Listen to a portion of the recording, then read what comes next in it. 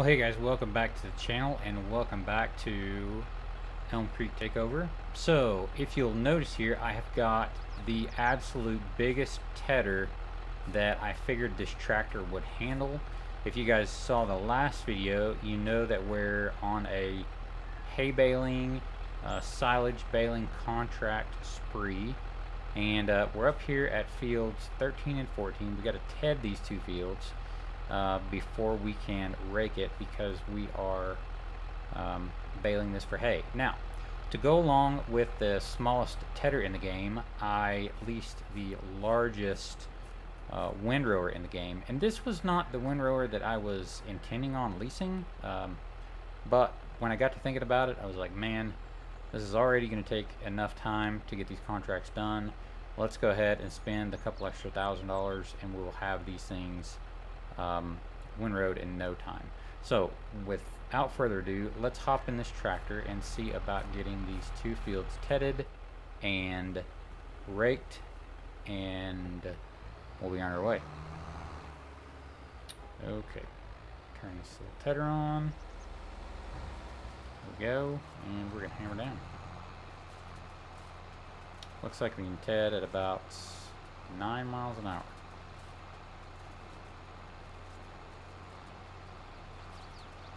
The animations are really good in this game so far that I've seen, and that I've noticed. I mean, that's a much better tedder animation than what we've had in previous games. Looks really nice. Looks pretty realistic. Now, in Oklahoma, where I'm from, we don't ted hay because it's hot and dry enough that we don't have to ted it to get it to dry. Typically, like maybe some of the guys that grow, you know, irrigated alfalfa or something like that, and maybe they will use a tedder, but for the most part, you never see a tedder, especially in the part of Oklahoma that I'm in. I'm from western Oklahoma, and you never see a tedder. Never. So this is, for me, this is just kind of sort of like an added step. It's kind of like busy work, but I understand that there's a lot of places in the world where you have to ted your hay, and a lot of places in the United States you have to ted your hay before you can bale it, or it'll never get dried. So we're gonna do it. Here we are, tedding our hay. Now, if I was gonna buy a tedder, like because really, let me explain the reason why I'm doing these contracts. The reason I'm doing these contracts is, one, because I saw the opportunity to make some pretty decent money pretty quickly. So that is one of the reasons why we're doing these contracts. And the second reason why we're doing these contracts is because I want to see if this is something that I want to invest money in actually purchasing some equipment.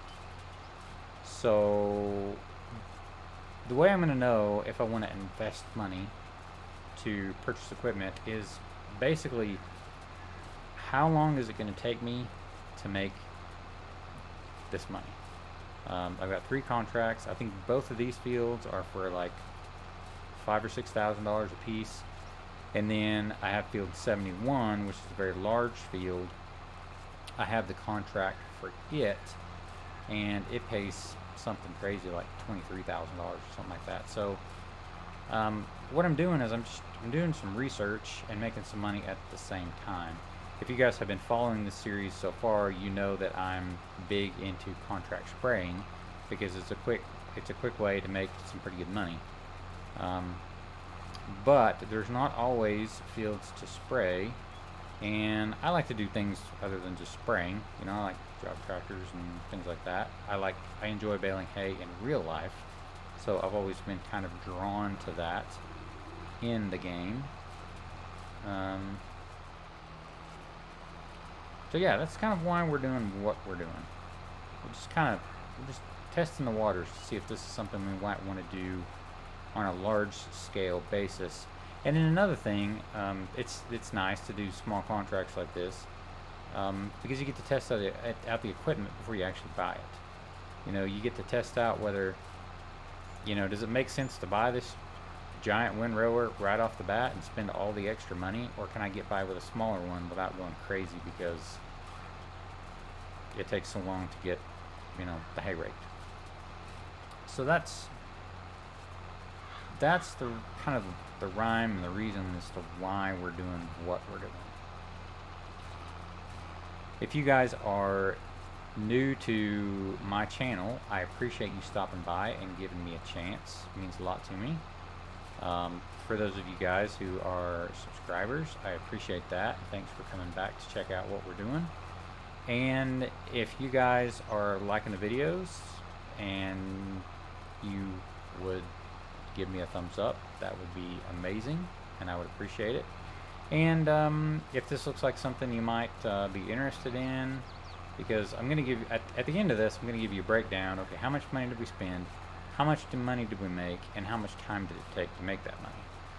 So if it's something you think you might be interested in seeing the end of, be sure to hit the subscribe and hit the little bell so that you know when I release a video.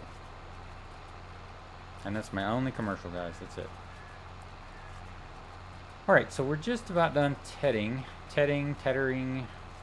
whatever you want to call it. We're just about done.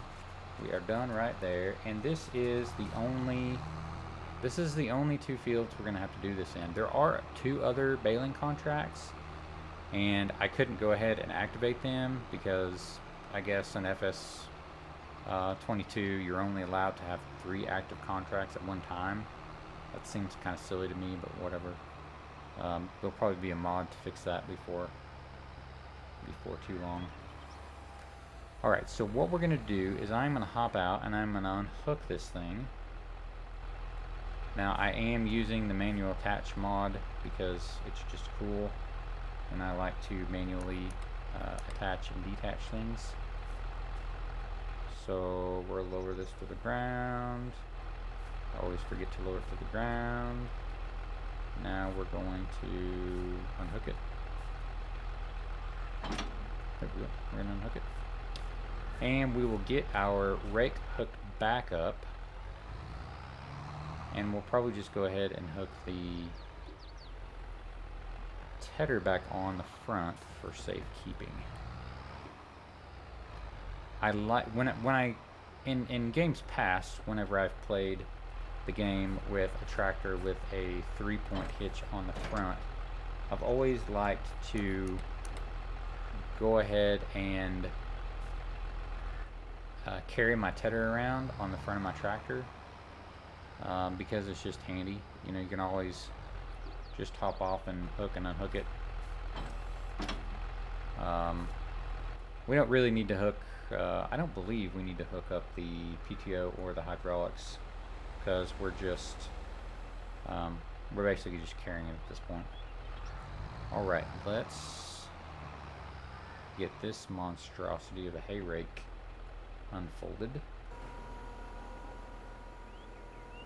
So like I said, this is the biggest hay rake in the game, and why I picked this one is basically just like, if I could afford it, this is the hay rake I would buy, just because it's the biggest hay rake and it gets the work done the quickest. And I just kind of wanted to see if this thing would be worth the extra money when it's time, if it's time to buy my own hay rake. I just kind of wanted to see, okay, how much more work could I potentially get done with this big of a hay rake than I could with one like half of this size, for instance. So that's why I got the biggest hay rake, because I wanted to see how much work I could get done in basically the shortest amount of time.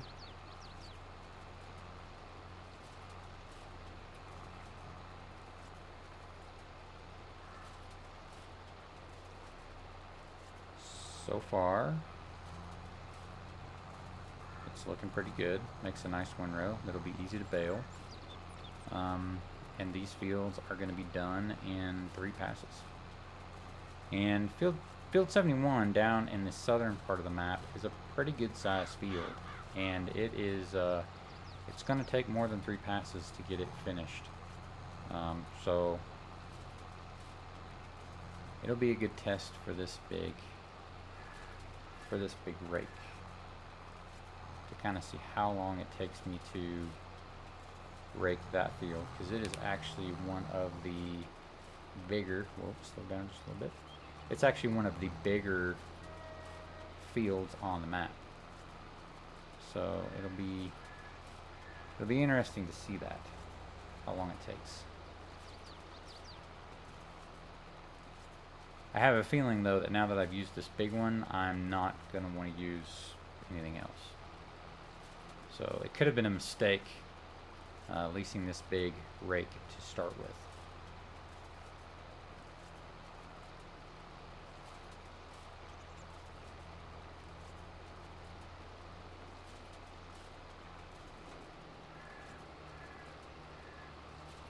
Yeah, I guess I'll go ahead and finish raking that up now. Alright, so that's done. Let's fold this baby back up. And we're going to get on our way down to field 71. And I will see you guys when I get there. Alright guys, so we just made it here to field 71. As you can see, it's a pretty good sized field. Let's go take a look. Let's see here on the map and kind of see how big it is relative to some of the other fields. So here's 71. So, you know, 70 is probably bigger. 68 is probably bigger. 32 is probably bigger. 10 is probably about the same size. But, you know, it's one of the bigger fields on the map. So let's see how fast it takes us to get this thing raked. We'll get this big windrower, fold it out, and we'll just see how long it takes, because I'm interested in knowing. Get this baby started, get her down on the ground, and we will get going.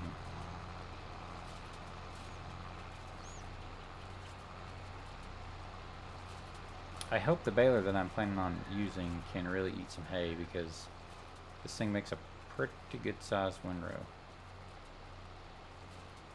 Hope my tractor can drive over it. So tell me down in the comments, guys, what would you like to see me try?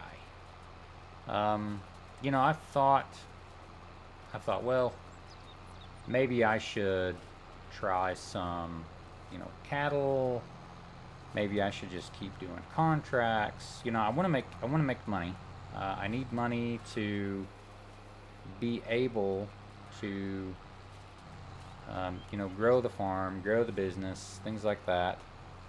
So I need to make money. I can't just spend money because I don't have a lot of money. You know, I got $21,000. I can take loans if they're going to be worth it. But I don't want to take loans just to take loans. So, what do you guys think?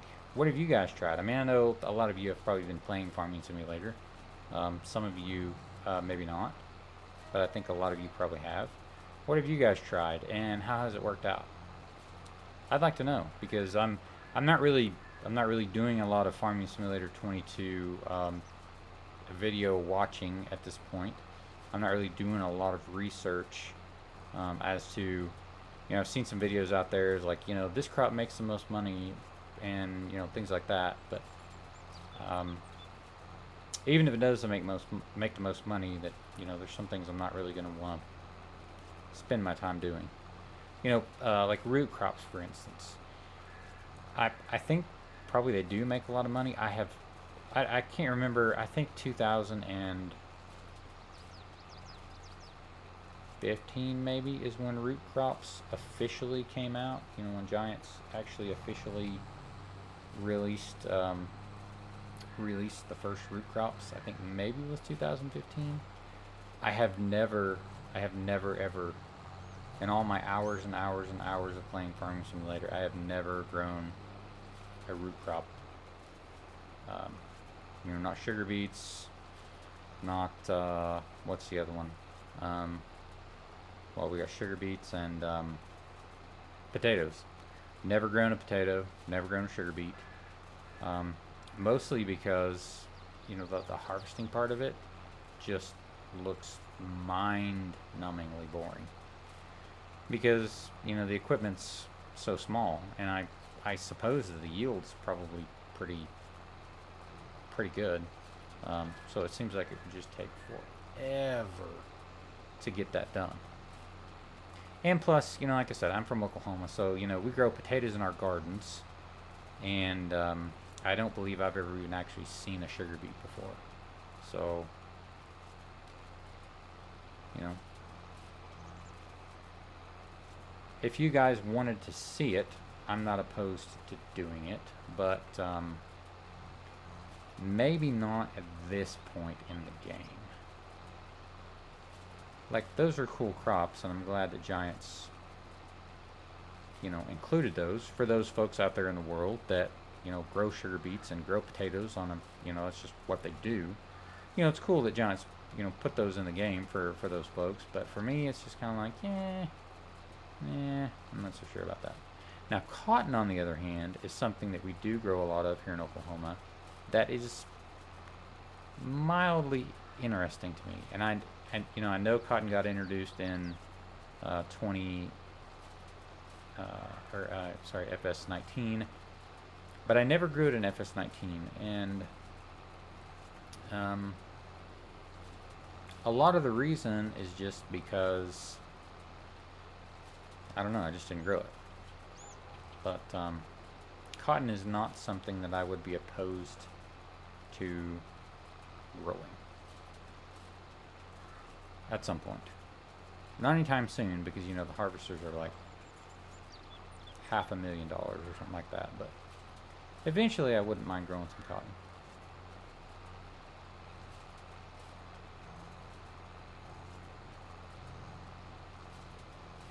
So, to be honest with you, so far, it seems like, boy, that picks up slow. Sorry about the trees, folks. Sorry about the trees. Boy, that really picks up slow. That's going to be hard to eat for the baler. But since this is Farming Simulator, it probably will eat it just fine.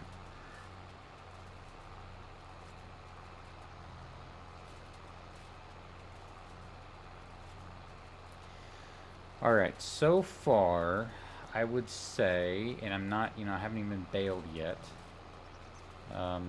So far, I'm not sure if the baling contracts are worth my time or not.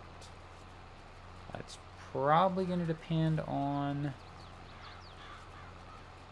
how many bales it makes and how long it takes me to transport those bales. Because these are going to the animal. The bales from down here are going to the animal, I think, the animal sale barn, I think, is what it is. That's where they're going, and it's not completely on the other side of the map, but it's not close. So there's very likely going to be a lot of road time, and I'm sort of hoping that this field doesn't make like 1,000 bales. It may make a lot of bales. I hope it doesn't make too many bales, because that's just going to be a lot of road time. And I don't know, I kind of feel like by this point, if I had gotten the right fields to spray, that I probably could have made, you know, if you get 3 big fields to spray that are paying pretty good, and by pretty good I mean, you know, $10,000, $11,000, $12,000, you can make that money pretty quick.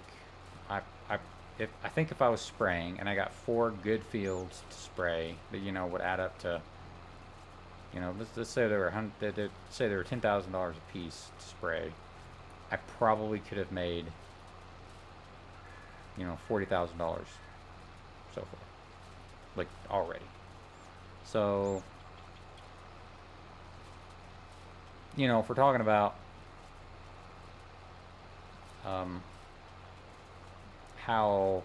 how efficient that this baling thing is going to be as far as making money is concerned, I really am not sure yet. Okay, I'm going to try to raise this up a little earlier, and of course I missed some, but I was trying to raise it up and not, you know, not wipe out. I missed some again, so yeah, I don't know. I'm not so sure about, I mean, the rake is I'm definitely getting a lot of work done, but it's not real easy to get it done, because if you don't pick up the rake soon enough, then, you know, you take out the windrow that's your outside round, and if you let it down too slowly, then you miss hay. Kind of feel like I should just go around and around and around the field, but I don't know. Generally, when I bale hay in real life, I, you know, make as many outside rounds as I need to make, and then I go back and forth like I'm doing here. But I don't know. It may not be the most efficient way to do it in Farming Simulator and not, you know, for example, screw up my end rows, because I need to put this rake down about here. Well, no, I didn't get any that time. I didn't mess any up the end row at that time. So, I don't know. We'll see. Alright, I am going to cut to till I'm a little further along in this field. Well, alright folks, we're back, and we are just about finished here. I'm getting better at using this this rake and getting it down in an appropriate amount of time so that I don't miss any of the windrow and I don't hit any of my my headland windrow. Still not perfect, but I am getting better. So guys, tune in for the next episode, because what we're going to be doing is we're going to be baling. We're going to try our hand at FS22 baling. So guys, if you've made it this long through the video, I greatly appreciate you tuning in, and we'll see you next time. Bye.